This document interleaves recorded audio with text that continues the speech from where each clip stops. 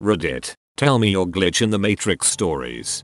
When I was around 20, a few years ago, I kept having dreams about a woman with long black hair named Aurora. They were different dreams, but for some reason, her distinct face and name always ended up in them. It got to the point where I would wake up frustrated and confused, trying to Google her name or find out how I was connected to her. After a few months she stopped showing up and I dismissed it, thinking my brain was just being a scumbag. Fast forward a few years later, Halloween 2009, I'm in the car with a friend stopped at a gas station. I'm about to pull out and merge onto a highway when I get a phone call from a random number. So I stop the car but no one answered. There was a person behind me who grew impatient, honked at me, and then swerved in front of me instead of waiting for 2 seconds for me to move. Second they get on the highway, some silver Civic loses control of their wheel and crashes into the car that swerved in front of me. I called the cops and waited at the gas station for them to come. Turns out the drivers of both cars died.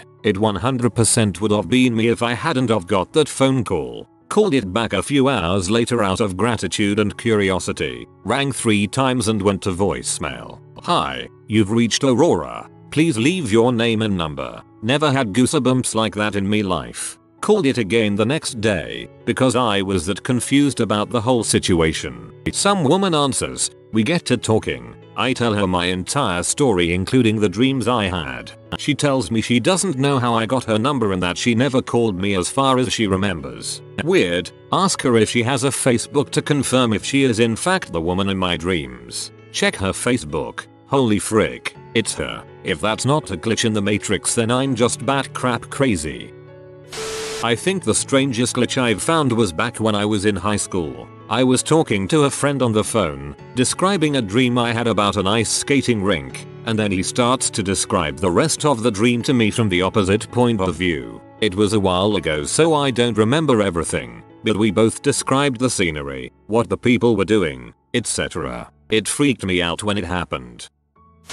The parallel universe answering machine. This happened about 15 years ago. I called my friend up and he wasn't home so I left a message on his answering machine. I said, hey, it's me Key. Sorry I missed you. Call you later. Bye. And then I hung up and left the house. I made no other calls. Later that day he called back and he says, wow, that was quite a message you left. Who was that girl you were talking to? I was like, what are you talking about? I wasn't talking to any girl. Well, as it turns out the message didn't end after I said bye. I had to go over to his house and listen to this message a few times. After my initial message that I did leave, as quoted above, there was a slight pause and it continues on for another 30-40 seconds or so with me talking to some girl. It was my voice, but a conversation I never had with a girl whose voice I didn't recognize. You could compare it to the message I know I did leave and the two voices were indistinguishable. Not just the voice but, you know,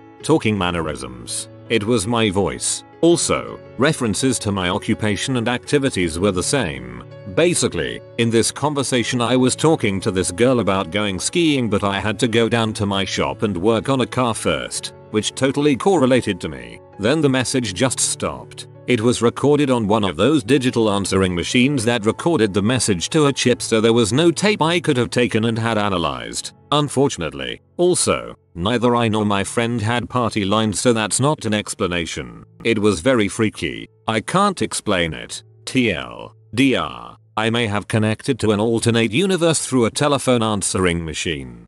As I was reading this, the lights went out in my room. It's definitely because I barely plugged in my lamp, but still freaked me right the frick out. This is a creepy thread, man.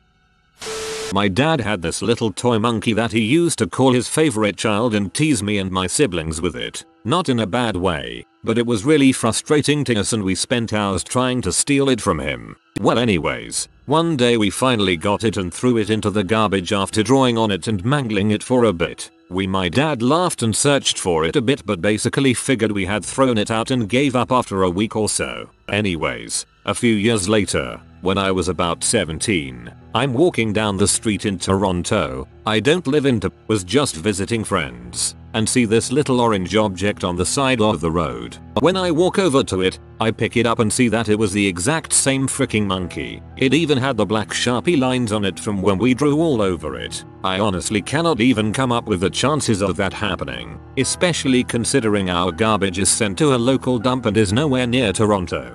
It will be back.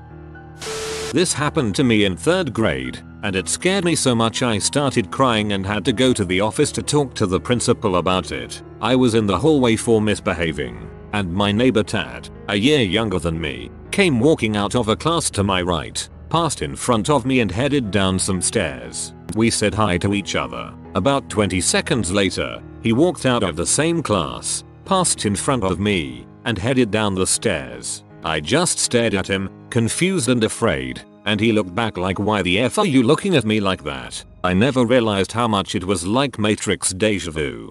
Second, Tad sounds like kind of a willy. You should stick with Tad Prime. At 12 years of age, my mom let me stay in the truck as she went grocery shopping. As I wait, I see an old guy walking towards the truck with an indescribable look at me as if I know too much. He stops 5 feet from the truck, looks at me for a couple seconds and heads back the exact way he came. It was rather traumatic for some reason and very confusing at that age. 5-6 years later, my dad was showing me home videos of us at Yellowstone. At Old Faithful, I noticed the same guy, same look, same clothes peering at us on camera and at me through the TV. I'm freaked out just telling this. It's you from the future. At a friend's place back in 2008, when we were all teenagers, we had a cool shed at a friend's that we'd hang out in every weekend. It had 4 sets of bunk beds, tables, a fireplace, TV, fridge, etc. The whole lot. One night we were all hanging out and when I decided I needed a pee, I walked out the front door of the shed and started to walk to the right when I stopped. Now let me explain the layout here. As you walk out of the shed, his house is to the left and to the right is where we all parked our cars. Further out you're left with empty fields and trees. It was dark by now, the lights from the house illuminating the space between the house and our cars, but trailing off just past them. As I took a step to the right, intending to go behind the cars to relieve myself, I saw my friend's older brother standing there. I watched him for a good 5-10 seconds as he stood there, facing into the darkness. He then proceeded to walk behind a couple trees and a car before he disappeared. Confused, I walked back into the shed and asked my friend what his brother was doing by the cars. The conversation went as follows. Me: hey man, what's your brother doing by the cars? Him: what do you mean? Me: he just walked off behind the cars. Brother: I'm right here. I looked over and there his brother was, sitting down on one of the chairs with a drink. He was wearing the exact same clothes as I saw him in and the only way to get into the shed was through the door that I was standing in the way of. To this day, I've no idea how it all happened. I'm guessing I was just seeing things, but the fact that I watched him walk around for a good 10 seconds has always puzzled me. I've never had anything else like that happen.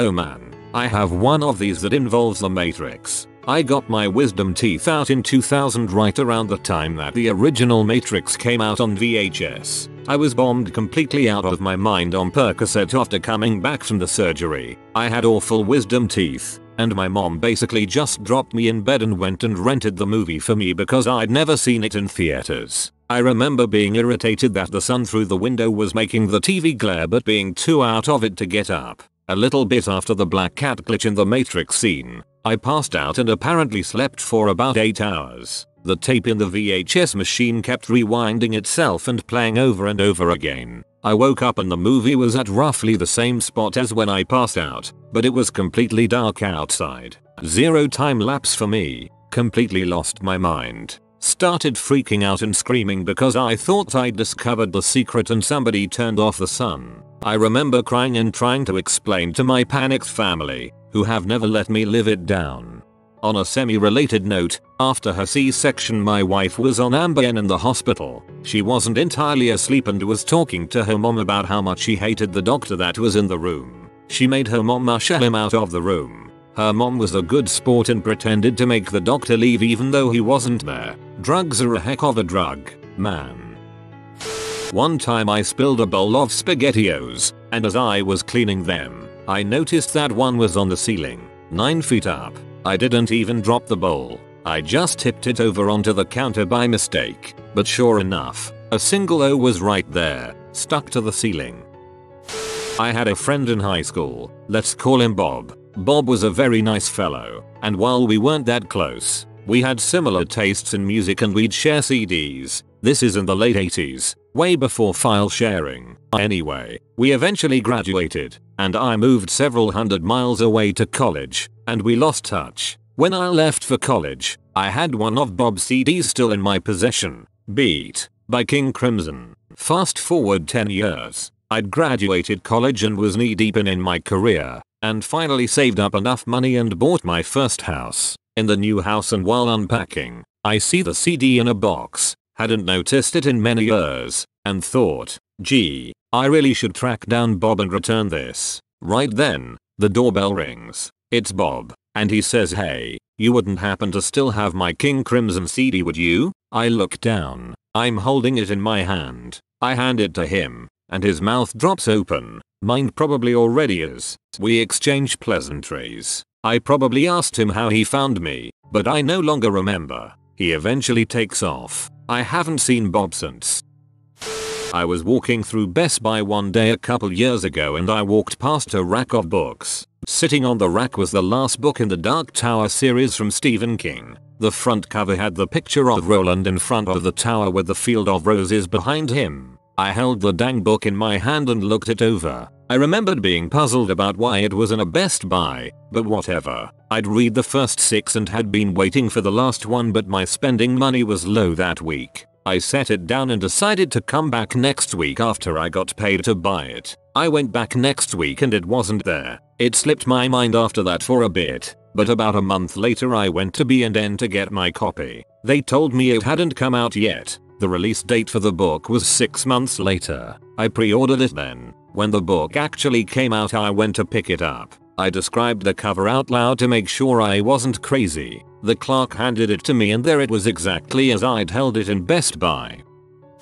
This has freaked me out forever. I was a satellite installer and I was driving between 2 small towns in North Carolina, Statesville and Taylorsville. It's about a 20-minute drive of a perfectly straight 2-lane road with pretty much nothing but trees on either side. It's the middle of the day and I'm driving along listening to Howard Stern on Scariest when all of a sudden I go from wide awake to falling asleep. Meaning, 1 second I'm normal, and a second later my head is drooping down and eyes closing, and what snaps me out of it is my car bounces like I just hit a speed bump.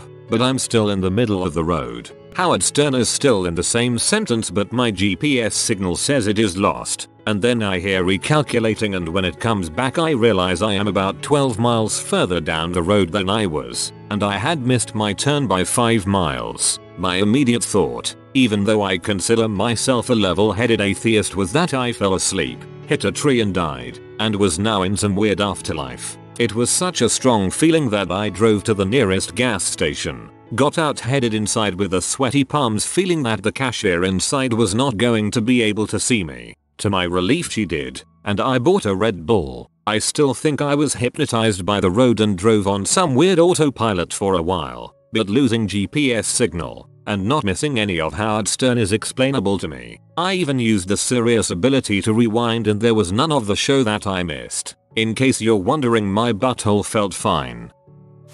I used to work in a building that had 3 levels of sub-basements. With the piece of lab equipment I typically worked on in the lowest basement, I had the only key. There was a wired phone in there, and I did work late some nights, but not this night. I was sleeping alone in my apartment when I woke up to a call on my cell phone from my girlfriend at 3 AM. She was in hysterics and asking why I scared her. Apparently she received a call from that basement phone just a minute earlier, with someone who sounded like me slowly repeating her name, until crackling and fading out. My apartment was 10 miles away from work. I thought she was lying, but I saw the 3 AM call from the basement phone logged on her cell myself. Still freaks me the frick out.